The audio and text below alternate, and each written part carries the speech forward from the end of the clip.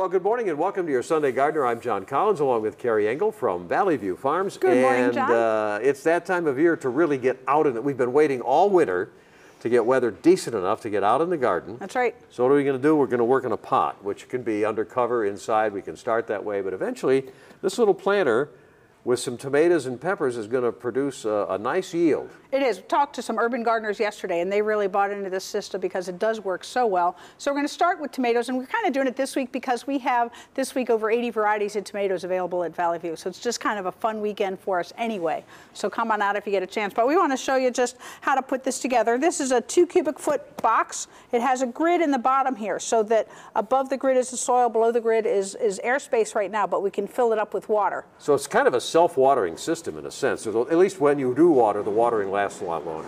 That's right, and when you do water, you have too much water, the excess water comes out here and just drips down. So like, I'll water in my flip-flops, and once my toes start get wet, yeah, I know it's time to stop. Hard to overwater with this. Right, and you're right on the tube there, that's where you're going to water through. So we're going to set this up. We've already got the soil in here.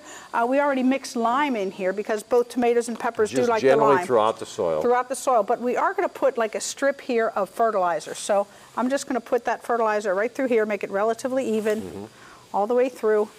And this is going to be enough to feed through the rest of the plants. We'll just bury it with the soil from here.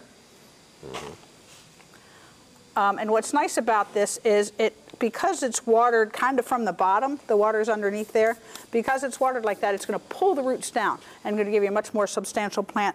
But the other great thing instead of having all the roots remaining right around the original root ball of the plant. Exactly. Yeah. But the other thing I love about this system, and I'm going to have to lift this up, is this cover here. If you can get that over, you should have a hole over there for the little water spout. Oh, there it is, right there. And I'm going to take this over here. And then we're going to just do a couple of holes. So when you buy this, it comes with a little planting guide, and it'll tell you like how many of what kind of plant you can put in an area. So I'm making a hole over on this end for my pepper, and one over on this end for your tomato. And this just gives it, it takes it away from the fertilizer a little bit, but gives us enough space to really plant it in. Okay, we have about 30-40 seconds left, so we have to, you know, kind of loosen the dirt around the root ball a little bit, just prepare it, and then you just stuff it on in there. Stuff it in the hole. And again, what's nice about this is, say you have a deluge of rain, your plant's not going to get overwatered. It's just going to take water as you add it to that tube.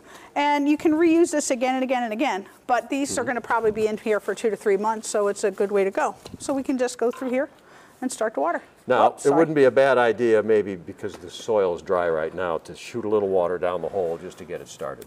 It's not a bad idea, and it just, you know, depends on how much you have going on. But we could fill this up with, again, 2 gallons. This is just to sort of give you the idea. Which this little watering can won't do. Not going to do it, that's right. But hey, it's lightweight and whatever. So we're off and running. And when do we get tomatoes? We're going to get tomatoes. Let's see, I planted Better Bush, which will give us tomatoes in a little over 2 months, and we planted the lunchbox peppers.